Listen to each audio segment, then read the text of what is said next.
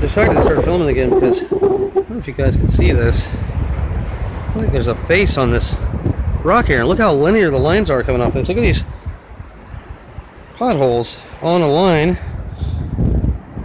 I started filming again because I just saw so much over here. This just looks so much like bricks with rebar or whatever the Mr. Wise Up would say.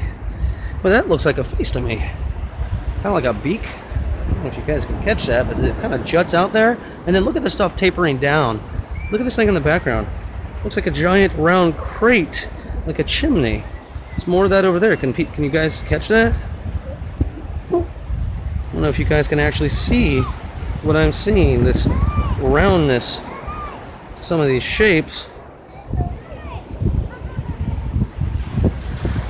Yeah, this looks very, very unusual.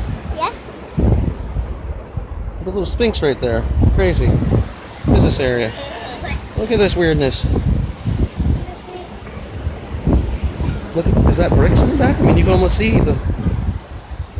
I guess it's a stratification. That's what someone's trying to tell me, but I don't believe it. This looks like... this looks like concrete. And I know it is. People are like, hey, you dummy, it is. It's natural. Nope. I'm sorry.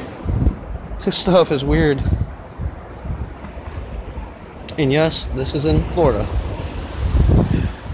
I wonder if like Brian Forrester will be interested in this. Age of Discovery, mud fossils. There's some weird shit going on here. See it?